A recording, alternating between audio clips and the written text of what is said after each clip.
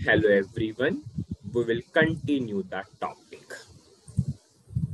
So what we achieved in the previous video so far, we displayed our first ALV grid.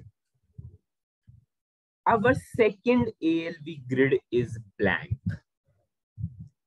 Based upon the double click event on the first ALV grid, we have to fill the second ALV grid, and this is our functionality. It is a event-based functionality because user is performing the double click event.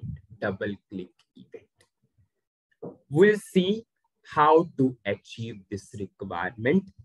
And in the past, we covered the topic events, and now that topic will play an important role here.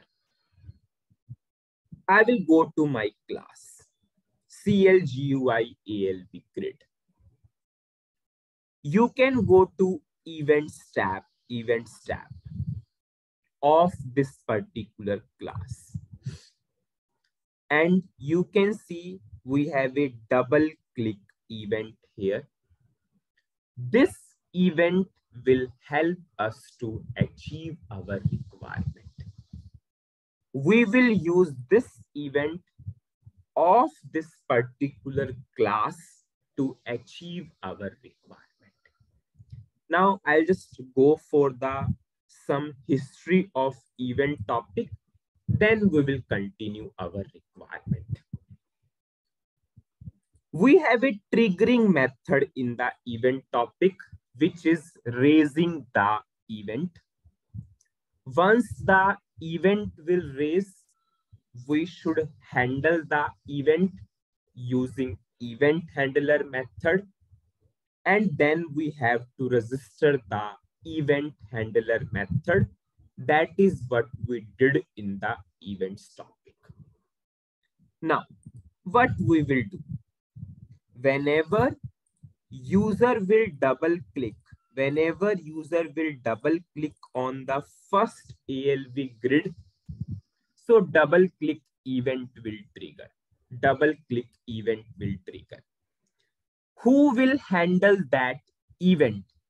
Our event handler method. So what we will do, in our program, we will create a event handler method. For what we will create a event handler method? For the double click event of our CLGUI ALV grid class. Means we will create a event handler method for the double click event of this particular class, CLGUI ALV grid. Then we will register our event handler method. We'll do these steps. And the prerequisite is event topic should be clear. Then we can understand the topic more better. I'll go to change. I will create a event handler method for the double click event of CLGUI ALV grid class. How we will do? I will write class, suppose my class name is class 1 definition. End class. I will create a event handler method in this class. How to give a method? We know methods is the keyword. To declare a instance method, suppose my name of the method is suppose handle.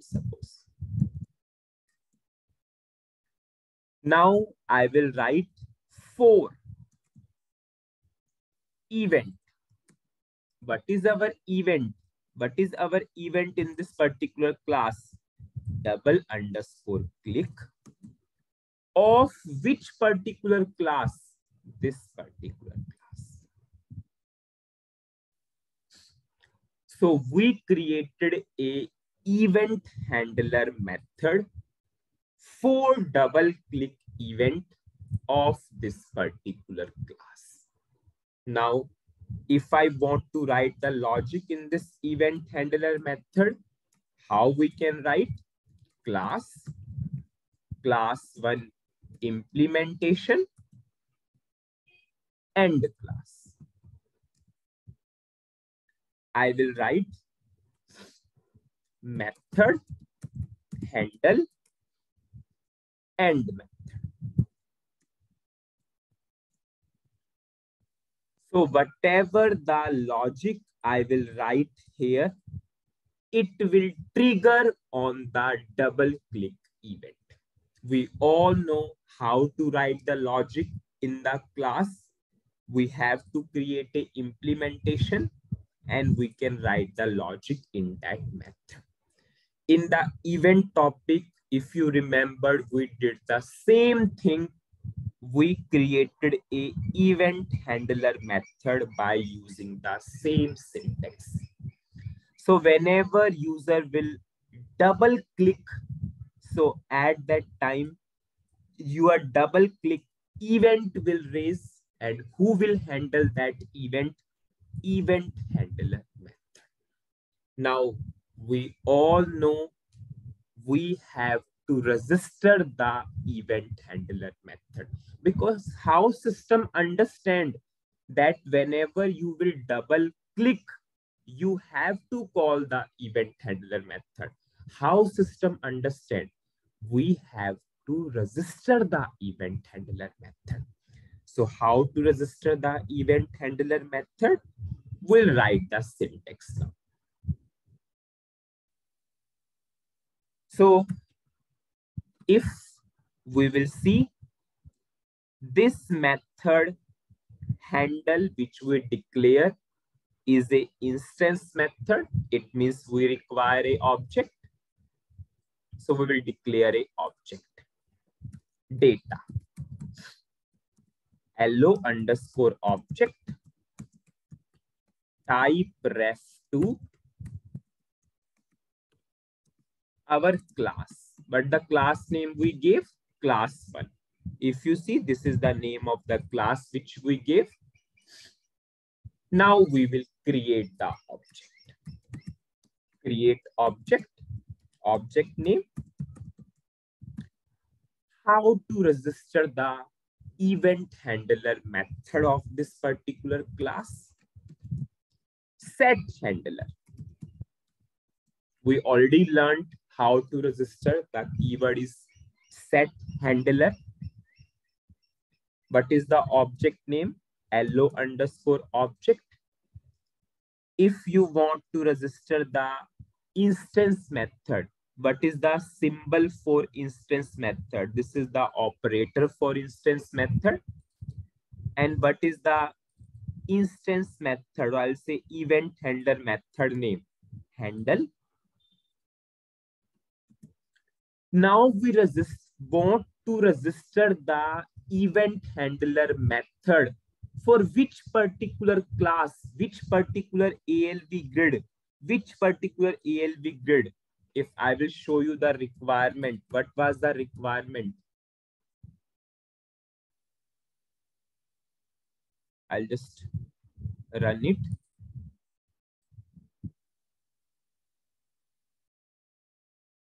What was the requirement? Whenever you will double click on first ALV grid, you want to fill the second ALV. So whenever you will double click, your double click event will raise of which particular ALV grid? This first particular ALV grid. Who will handle the event? This particular event handler method, this particular event handler method. How system understand that whenever you will double click, it has to call the event handler method. It means we have to register the event handler method. And this method is registered for what? first ALV grid object. And what is our first ALV grid object? LO underscore ALV1. This is our object for the first ALV grid. On double click of first ALV grid, you want the event handler method to trigger. So we have to pass. So how this particular logic will trigger?